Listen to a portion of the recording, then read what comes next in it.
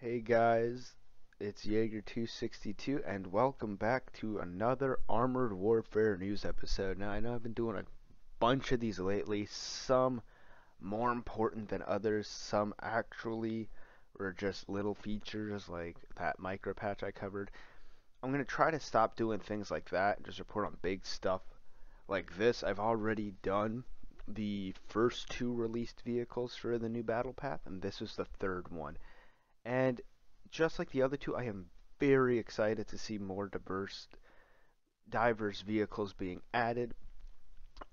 Just like the Croatian MBT, this is actually a vehicle I've wanted in Armored Warfare for a very long time, but not one that I wanted too badly. It's the BWP 2000, and what that is, if you can probably read while I'm not moving the page right now, is a Polish AFV from the 1980s. It was the predecessor to the Rozomach, and that's why, even though I wanted it really badly, I was okay with the Rozomach, which is an amazing AFV at tier 7 and at tier 8. I highly encourage you guys to play it. But the reason I wanted this one in the game is it's from the same school of design or thought of design as the German Marder AFVs or Pumas. And so, what that means is they're very heavy. They're cannon oriented, as you can see right there, and they are just absolutely devastating. And for anybody that's encountered, seen, or maybe owns the Martyr 2, this will be a lot like that. Now, I don't know if it's going to play exactly like that vehicle, of course, but that is essentially what this is, and so that's why I've wanted one. Even though this is an event exclusive, not a progression vehicle, I've always wanted a progression AFV like the Martyr 2. And so you can get a brief history of it here. There it is in testing before they actually put the turret on it. Here's the first turret, and there was two prototypes with a different turret, which I believe is this one you see here was a prototype.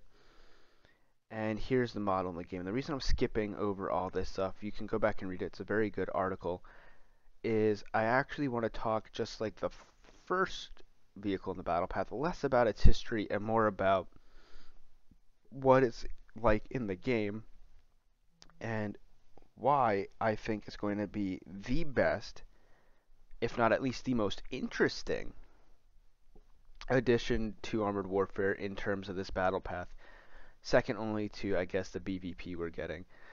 And that is because this is the model in the game. But as you'll notice, it has a 60mm autocannon. And the reason that's so important is because I thought they were going to change it. It wasn't made for export, but just like the Croatian main battle tank, there was a gun that was smaller than this one, optimized to be used with different militaries. The indigenous gun on it was 60mm, and so I was worried at first that they would drop it down to the lower caliber, but they did not. It will be the full 60mm gun, which will hit incredibly hard, just like the Martyr's 57mm gun does. The only difference and the only way that they kind of regulate that is that, if you'll see here, they put it with a 16 round clip. Now you will be able to fire, I believe, HESH and APCR, so it will be incredibly devastating, even though, again, it's just a 16 round clip. Now, the 16 rounds I think is a great way to balance this. It's not only realistic because it was only a 16 round drum inside, but the 10-second reload between each drum allows this vehicle to kind of be balanced.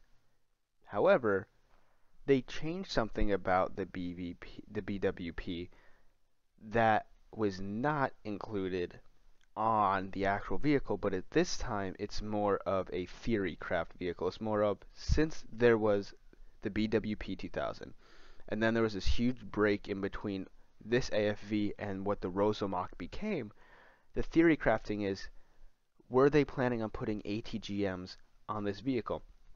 Armored Warfare says that they were. I haven't done any research past this article onto that specific topic, but it works for me because I love the idea, and this is where it continues the customization options of the Battle Path vehicles, but also makes this vehicle deadlier than the Martyr. And the only way I could think that this is not true is because of the missile loadouts that they have. So if you'll see here, they have a regular tow missile. They're both tandem heat missiles, by the way. One's going to be the Polish spike system, which gets 1,000 millimeters of penetration and the 25-second reload time. And then the other one's just the normal tandem heat tow with 850. And so you've played both of these missiles in the game if you played any high tier ATGM tank destroyers. This missile here is what's used on the M1134 premium tank destroyer. It's used on the NM142, and I believe it's used for the Weasel, but I'm not sure about that. This missile, the Spike missile, is used only on the Rosalmach Mark 1 at tier 8, and this is why I think the vehicle will still be balanced, because for anybody that's used that missile knows it's not incredibly effective. Even though it does get 1,000 millimeters of penetration, it rarely penetrates its targets. And the reason for that is, the only thing I think of is that because it's a self-guided missile, which is a huge perk in my opinion, but also a huge downfall, is that the missiles tend to go towards the front of vehicles and try to hit the turret ring, and so they always miss. Don't worry, just because it's self-guided doesn't mean that you actually have to use it self-guided. And so the way that I make my Rosalmach effective using the Spike weapon system is by just manually guiding the missiles. And they work fine, but not good enough for me to use it as the primary weapon. And so it's definitely a secondary countermeasure in between autocannon firing. And for this vehicle that has a 10-second reload, it will be crucial to use these missiles during that window of reload. So that's about it for this vehicle right now in this preview, but I think that having the Spike missiles is what's going to balance it. The only thing I could think of that would make this vehicle OP are the tow missiles. I mean, no matter what vehicle I've used these missiles on or what tier, they penetrate almost every single time. They do consistent damage. They're just an incredible weapon system. So I still don't know how the customization is going to work. I don't know if you'll unlock both missile systems or if you're going to have to get the premium vehicle and then research one or the other. But either way, this is going to be a very powerful addition. Sorry about that. A very powerful addition to Armored Warfare, and I am very excited to see this vehicle in the game. I hope this battle path is easier for newer players or for more casual players. I hope a lot more people can engage with it and unlock all three of these vehicles. I mean, they're absolutely amazing. I don't think there will be another reward vehicle in terms of just battle path assignments. I think that they're just going to keep it 3 for 3 like the last one.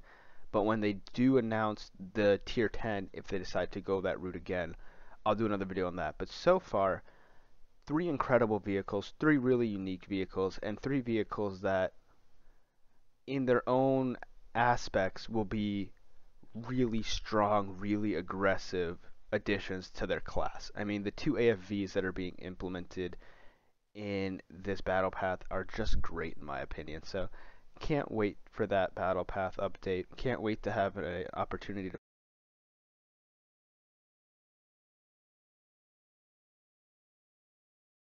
And that's it. Give this video a thumbs up if you enjoyed the content.